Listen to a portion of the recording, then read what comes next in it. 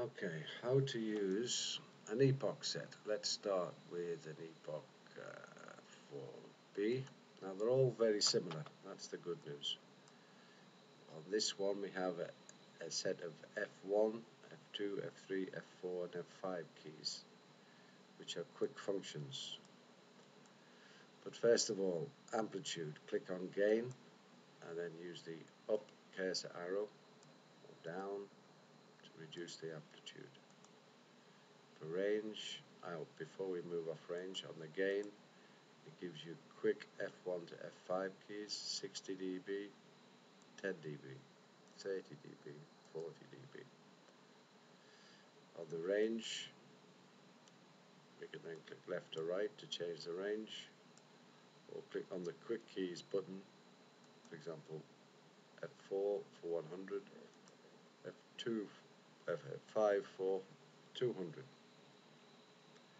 Zero offset set, cursor keys to move left or right.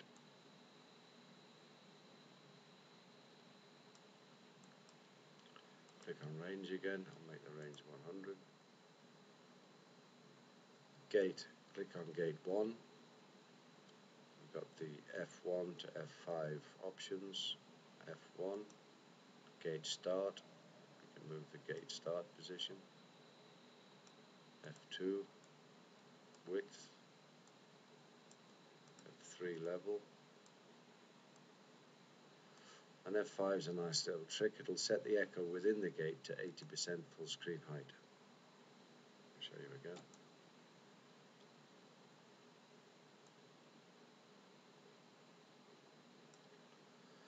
Peak memory will record the highest echo. I'll reduce the amplitude there. So you can see it's recording the echo position here. A P is displayed here, letter P, to show that peak memory is on. Display will change the display. Now for correct calibration, we have to set the angle. In this case, this is a 60. We can go on the F4 key to quickly set 60. We have to set the velocity. In this case, this is shear wave. So it is about 3,240 meters per second. If we're on a zero probe, which is a compression wave, we'd have to set that to about 5,800 meters per second. I'll put it back on the 60, which is shear wave. So I'll put it on about 3,200 meters per second.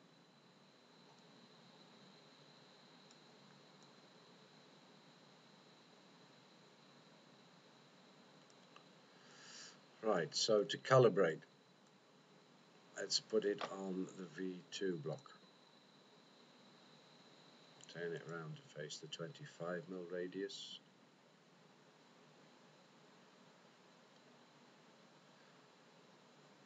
Now, I'm going to click the range, move that slightly that way, and then increase the, actually I'm going to increase the range a bit, and then zero offset, move it back.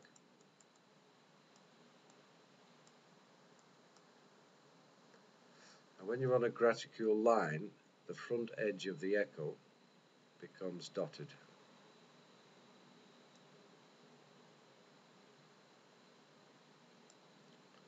So that's not a bad calibration. Turn the probe around. Should be about the center. That's correct. Now you'll notice the readings we're getting. Let's just check it on the root.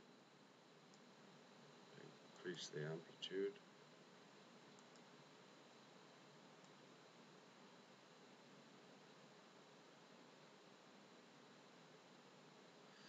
Now this is telling us the depth vertical down is 20.86 millimeters. The standoff distance from where it's detecting this echo, which is the root, to the emission point in this distance here is 36.16, and the actual beam path the distance the sound has travelled is 40.49. That's the distance down here. Now, what I'm going to do now is take it back to the calibration block, which is the V2. I'm going to look at the readings here. The distance here says 24.69. It should be 25. To get it exactly right, I'm going to change the velocity.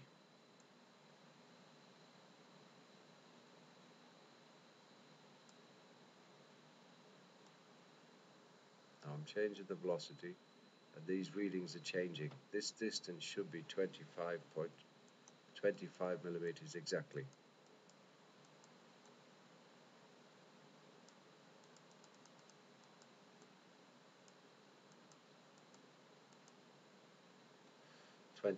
There. So now we'll get an exact distance to our route, which is now just about coming up from about 40 millimeters, a bit short, 40 millimeters, 41. We're just going to the other side of the route. Standoff is 36. Depth is 22, which seems right because this is 20 mil wall thickness. The extra route about 21.61 deep.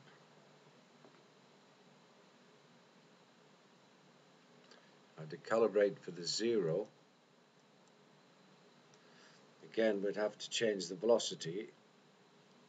The velocity, click on velocity. The velocity of compression wave is approximately 5,800 meters per second in steel, carbon steel. And move the gate position this way to catch the first echo. Change the angle to 0.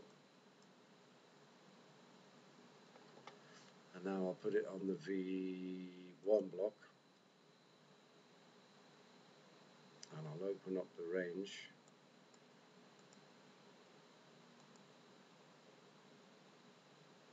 To get 2 echoes. I just clicked on the F3 to get 50 millimeters, but it's not accurate yet. I'm going to use the cursor keys to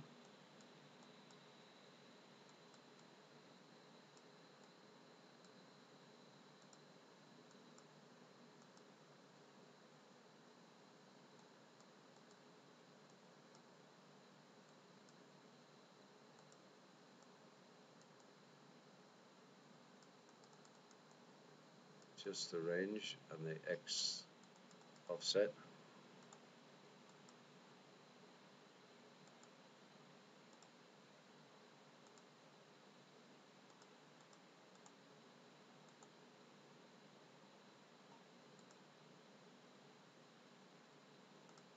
Right, that's about right now. One echo at 25, second echo representing 50.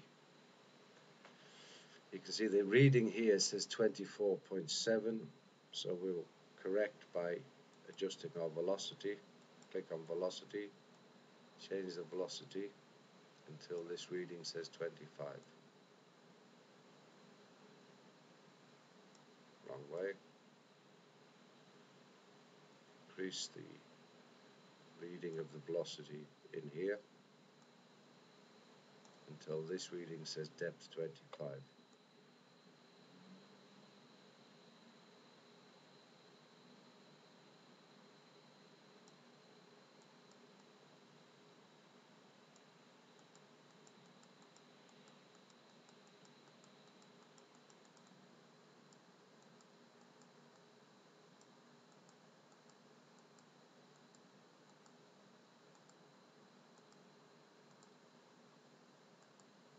Right, that says 25. We can click the V1. We can confirm the thickness of this metal is 20 millimeters.